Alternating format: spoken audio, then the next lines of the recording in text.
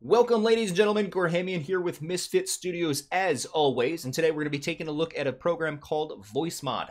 It's a program that is actually going to change your voice over comms with your teammates and possibly your enemies, depending on what game you're in. Before I wanted to jump into the video today, I just wanted to make sure that everybody here, and if you are watching, make sure to hit that subscribe button. The majority of you that watch the videos here at Misfit Studios have yet to subscribe, so don't forget to do that. It really helps us out here at the studio. We'll just jump into the video.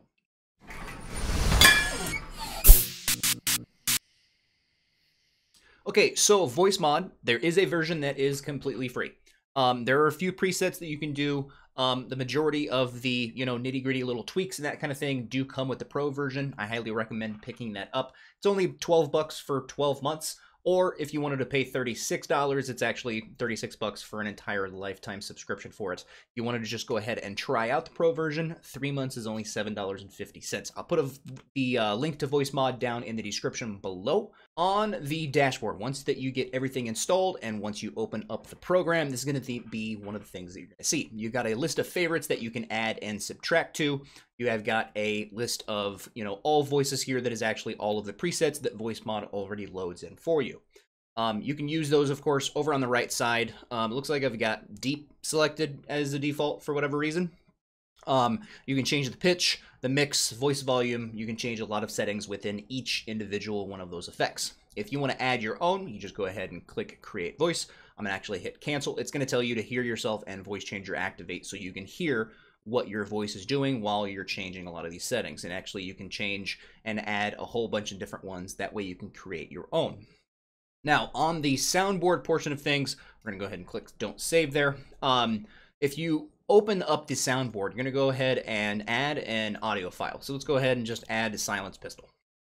What this is going to do is it's going to allow you to add a hotkey. So when you're in game and let's say, you get an awesome kill and you want the rest of your team to know about it, all you got to do is punch in that hotkey and it'll actually play this sound over everybody's comm. So it's basically like playing that sound through your own microphone. Really kind of a neat little feature. And then if you go into the settings, you can actually go up to the keybinds, and the keybinds will allow you to see what the keybinds are to turn the changer on and off, to heal yourself, to turn the effects on and off. And this program runs completely in the background. Even if you exit out of the window, this will continue to run in the background of all your guys' games. So let's go ahead and figure out how we implement this into different games. First, we're actually going to start off with Valorant. So let's go ahead and boot that one. All right, so we've got Valorant booted. Let's go ahead and go into our settings. We're going to go into our audio settings and then, of course, voice chat. Now, on the output device, that is going to be whatever speakers you're going to use or your headphones. And then, of course, the input devices are going to be your microphones. So let's go ahead and drop down the input device. And as you can see at the very top, microphone, Voicemod, virtual audio device, WDM. You go ahead and select that one. That is now going to tell Valorant that you want all of your inputs to go through the Voicemod app. And it's going to allow you to change all of your voice. Now, let's say that you have a game that you want to use the Voicemod app in, that you don't have any of these options to change the input device. So what we're going to do is we're going to go ahead and close back out of Valorant, and I'm going to go ahead and show you how to do that. All right, so let's go ahead and change a few settings. That way we can have Voicemod work with any game out there that allows voice comms. So let's go ahead and open our control panel. We're going to get that open. We're then going to find sound. Click on sound, wait for the sound window to come up, and then click on the recording tab. Now, down at the bottom, you're going to see the Voicemod virtual audio device. There's a sound wave to the right, so it does look like it is working because we've got Voicemod running in the background, and then, of course, the Yeti microphone that I'm using as a system default. What we're going to do is we're going to right-click on the Voicemod microphone and set as default device. Then we're going to go ahead and click OK. We're going to then click out of the control panel. Let's go ahead and boot a game that doesn't have a specific drop down to pick what device you want. All right, now that we've got Call of Duty Modern Warfare booted, let's go ahead and go to our options, go to the audio tab, and then we're going to scroll down to the voice chat.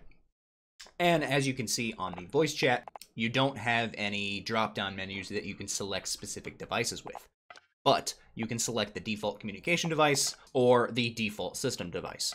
So what that means is since we right-clicked on the Voicemod and made that the default system device, it will then make Call of Duty run Voicemod through all of your comms. It is really that simple. And that's really all there is to it. I know I didn't really go into a lot of detail on what a lot of these sounds sound like. I'm going to leave that up to you guys to run through the huge plethora of sounds and effects that they've got on Voicemod and have fun with it. Thank you, ladies and gentlemen, for watching. Gorhamian here with Misfit Studios. As always, please don't forget to hit that sub button, and we will see you guys next time.